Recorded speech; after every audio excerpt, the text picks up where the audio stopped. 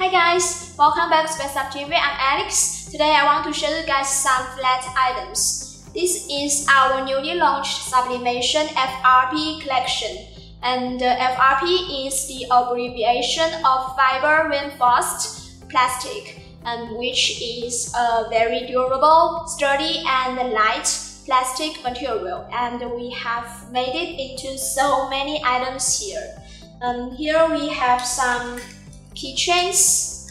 They comes in many shapes and sizes for you to choose, and some fridge magnets and name badges and some luggage tags and a door hanger.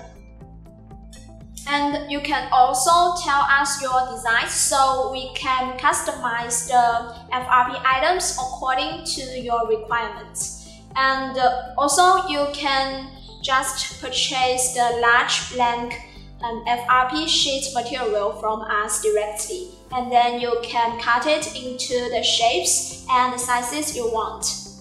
And for personalization, many of the items here can be imprinted with images on both the two sides, such as the keychains and the luggage tags, and also the door hanger is also two-side printable.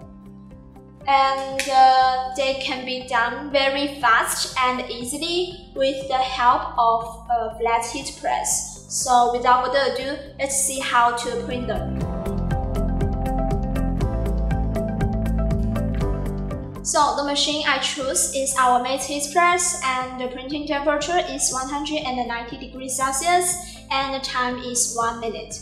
And I'm going to print one luggage tag, one keychain and one door handle. And after printing, I will attach the keyring and the strap to the keychain and the luggage tag. And here are my images and the thermal tape. First, I need to put the things on the heat press. First, you need to put a protective paper on the press, then put the image. You don't need to cut out all the pictures, just fix your items on the pictures with thermal tape.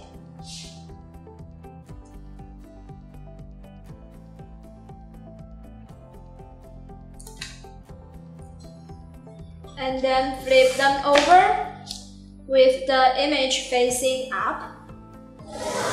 Now I can press them. And you need to adjust the pressure to be very low before printing, because we are heating the plastic, and they will be out of shape if the pressure is too high. Now time's up.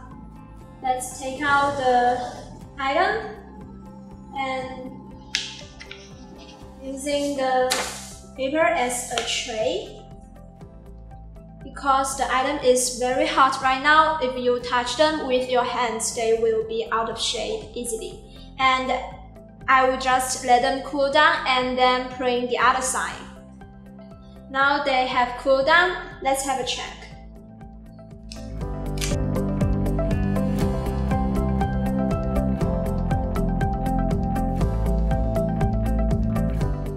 Now I will use the same way to print the other side.